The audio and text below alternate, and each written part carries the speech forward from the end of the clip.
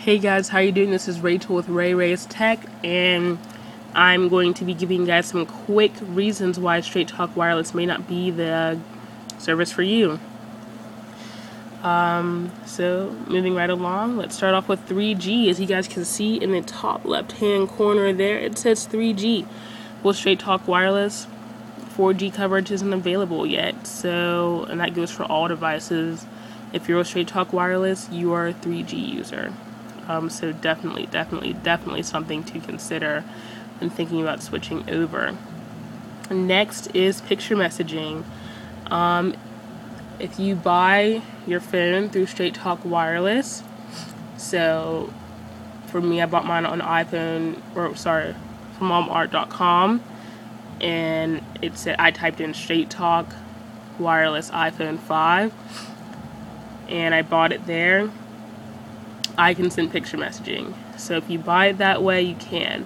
But let's say that you were with AT&T, you didn't like it, you canceled your service, and you went over to Straight Talk,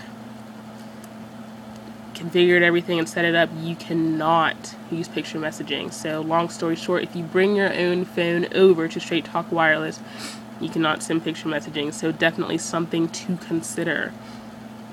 Moving on, another problem with Straight Talk Wireless that may keep customers away is no data roaming. Experienced this firsthand. I was traveling from college back home for the summer, and I found that my phone didn't work a lot of my drive in a bad coverage reception for Verizon, which is who I'm linked with Straight Talk Wireless. I'm on Verizon's network. So I called a rep today, and I'll speak about their customer service in a second. But I called a rep from Straight Talk Wireless, and he told me basically if I'm not in a Verizon coverage area with Verizon towers, my phone doesn't work. So that's definitely something a little scary and that you may want to consider if you're thinking about switching over to Straight Talk Wireless.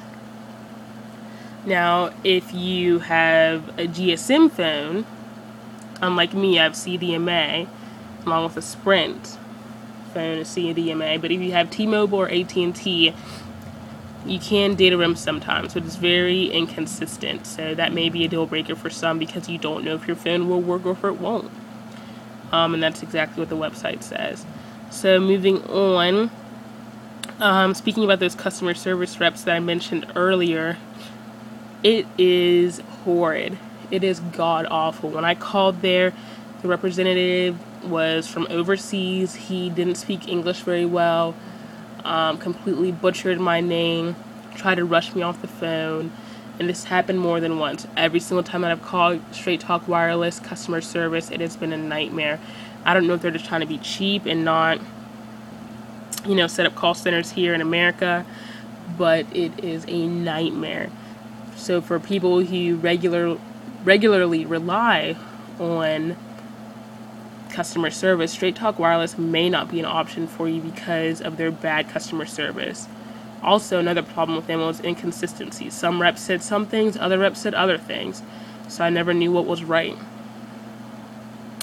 The last problem with Straight Talk Wireless is data throttling, and what I mean by that is that there is a 2 GB data throttle set on all unlimited plans, which means that technically, yeah, it's unlimited, but it will get slowed down at 2 GB of data.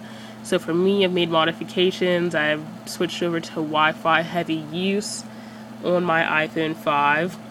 But for those who don't have the ability to use Wi-Fi all the time and like to use their iPhone, you actually get punished if you go over 2 GB of data by having your service become painfully slow. So that is something to definitely consider. So those are some reasons that you may not want to switch over and join Straight Talk Wireless. So I hope that helped some of you guys out. If you guys like the video, subscribe, leave some comments down below. I'll definitely check them out. Thanks for watching and have a great day.